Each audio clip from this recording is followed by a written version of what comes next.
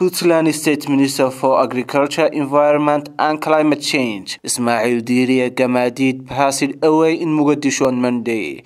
He was undergoing specialized treatment of a coronavirus after testing positive weeks ago. His cabinet colleague in the state, Trade Minister Abdi Hirsi, also tested positive and is undergoing treatment.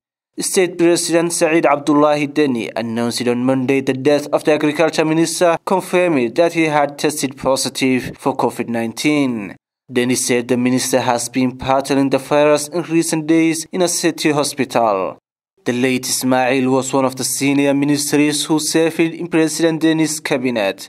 He worked for Somalia's education ministry in the 1970s. Later, he moved to New Zealand and settled afterwards in Australia during the Civil War.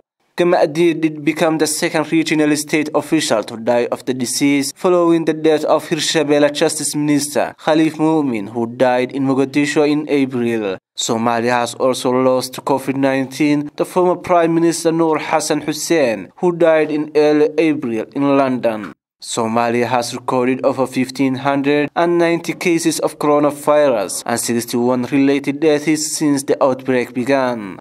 The Puntland state has the highest positive cases with 163 patients of the Banat region, which is largely comprised of the capital Mogadishu that recorded 1,099 cases so far.